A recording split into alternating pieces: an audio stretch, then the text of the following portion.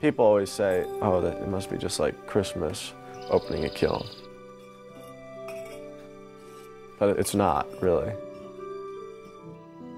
There's a lot more anxiety because there's so much work that goes into each firing, each load of pots. It's a really private, personal time and can be really wonderful, but it can also be really pretty difficult. And I can't even really objectively see the pots for about 2 weeks.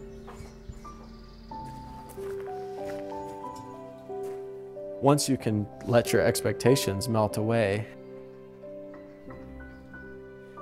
then you can actually look at the pot and see it. They really reveal themselves very slowly to you.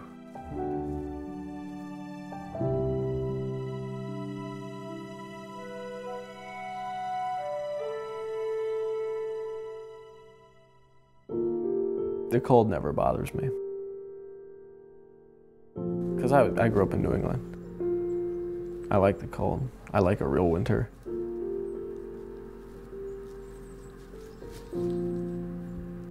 There are days, certainly when I wake up out here, and I wonder, and I question, what motivated me to be out here?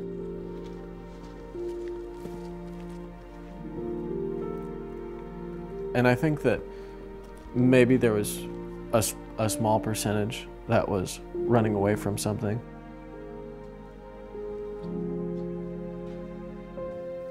And there's days when very clearly I feel like I needed to put this space here.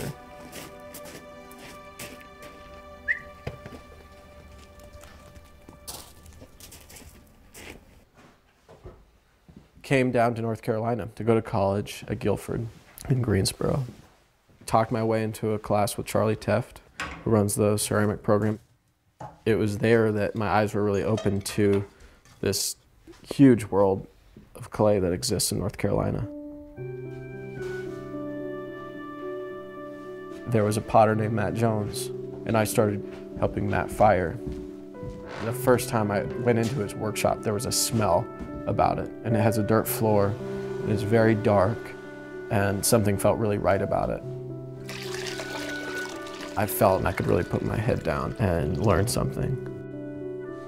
The apprenticeship at Matt Jones's was structured in the same way that his apprenticeships were structured. I would do chores like chop wood, mix glazes, mix clay. As long as I had those things taken care of, I could also make pots. All right, Corey, these are little coffee mugs.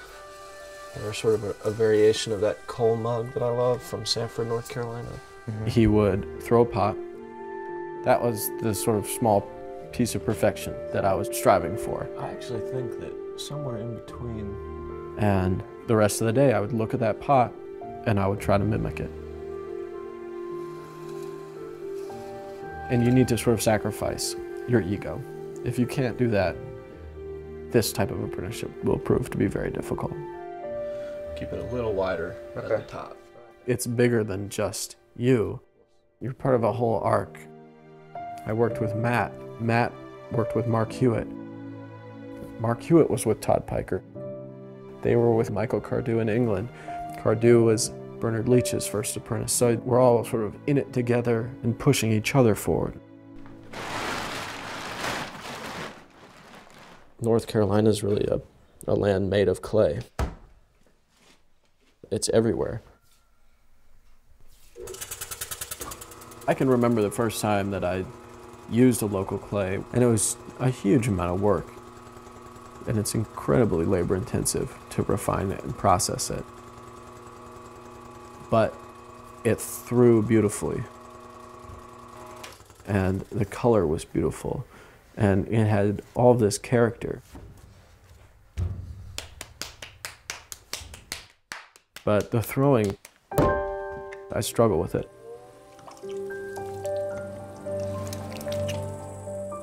I think that's a funny illusion that art is joy, because it's not always joy. And I think a lot of good art comes from struggle. And there's good days and there's bad days.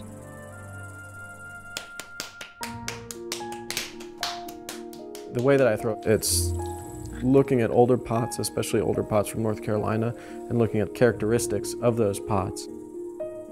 Since most of those pots were made for function, it was important that they were light. And so there's certain things that I really beat myself up about trying to make them as light as possible. But they have to look good sitting a nice mid-century home or a modern home. And that's the real challenge for me now, I feel, is the pots fit into a broader context of the world, not just be suited for a country cottage.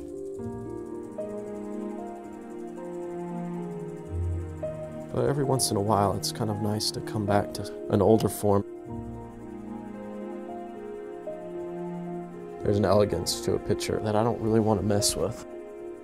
Instead, it's just a slow refinement of the form.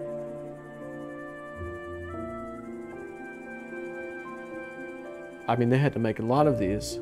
They had to be very proficient, but they still added a little bit of themselves into each one. They still had the touch of the maker.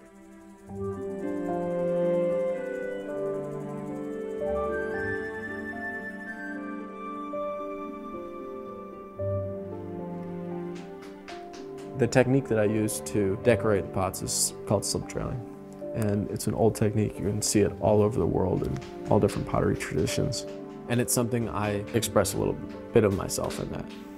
And that's certainly what people seem to recognize me for, is my slip trailing.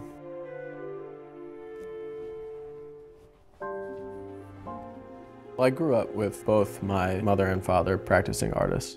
As long as I can remember, they were in their studios working. That was what I saw. So to be an artist, nobody would raise an eyebrow at it. It was like the doctor's son going to med school. Being up here every day, it turns into a juggling act.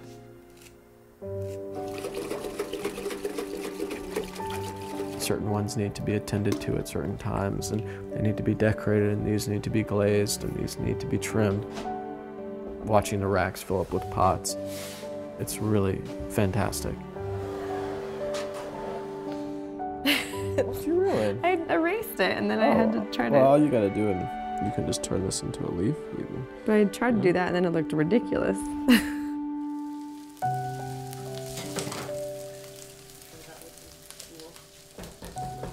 Connie and I met in Madison County at a farmer's market in the bottom of the old roller rink in Mars Hill.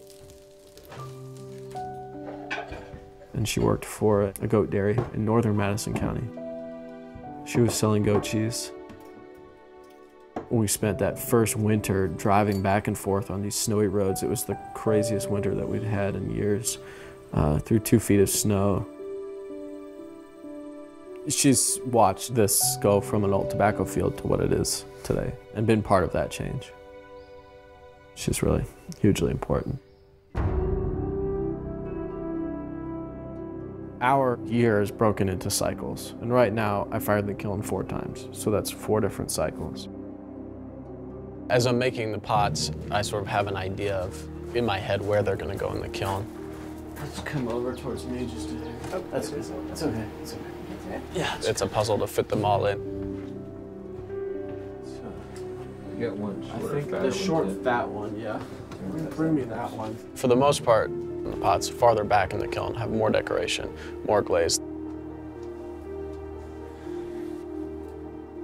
The farther you are in the front of the kiln, the more ash and salt the pots are gonna have on them. Because the hottest part of the kiln is in the front, so they don't need as much surface decoration.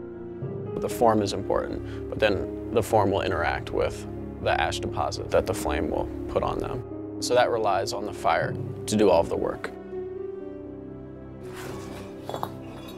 Well, that's the most intense moment because you've got 2 or 3 months of work behind you, and you load it into the kiln, and then you sort of step back away from it.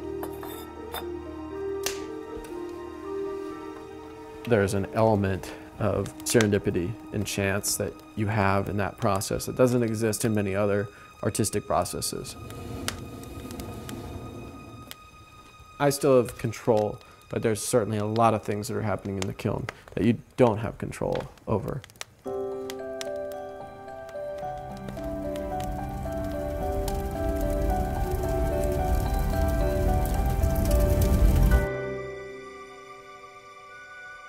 I think in my situation, I had to kind of run away to find myself. So my family history, if we want to talk about my family history, is Alex Matisse, the painter, who had some children, one of whom was Pierre, who's my grandfather. I grew up with this stuff all around me, and it was just an everyday part of our lives. We never talked about Henri. It was always sort of a great elephant in the room. There's a power behind it that that certainly doesn't go away. And every time you walk through an exhibit, it always kind of leaves me speechless, because what do you do in that wake when that's always behind you? There are times when it feels like the shadow that's cast by those figures is kind of too broad to ever get out from underneath. But nothing that I think putting your head down and getting to work won't resolve.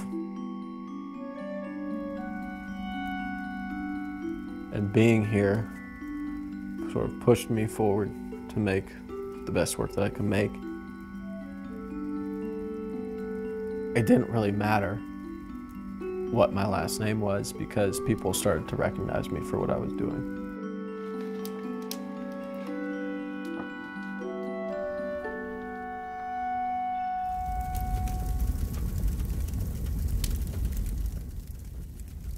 So this is the third and final day of the firing. It's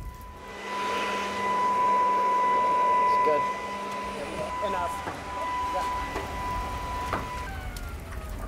Right now we're at top temperature in the front. The clay is mature, it's done. We're just building up ash deposits on the clay, building up the character of the clay body. Right now Josh is stoking, and the door's open, so the temperature's dropping. As he stokes, it'll take a minute. There's always a lag. And as it's catching, right in the beginning, the kiln will go into reduction, meaning there's too much fuel and not enough oxygen. But as that fuel starts to burn, then we'll see the temperature start to go up as it is. And this kiln is very responsive. It also depends on the wood you're burning. This wood is mostly pine and poplar, and it's been drying for about 3 months, so it's really dry, it's ready to burn. So after a stoke in the front, you'll see a huge flame coming out of the chimney.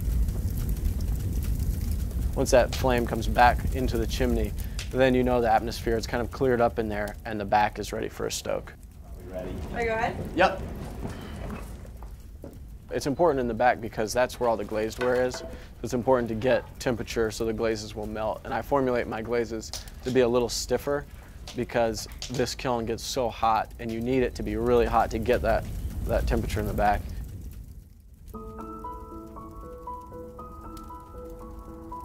Every once in a while, towards the end of a firing, I'll pull out a cup, something small from the front. I'm never actually in love with the pots that I pull out because a lot happens from the time you stop firing to the time they come out of the kiln. What it does give me is a sense of how much ash and how much salt I have on the pots. This has a pretty thin chino on it, which has gotten a little darker in the reduction in the heat in the front, that I would like a little more ash on this pot. So I'll probably just keep going for another hour or two.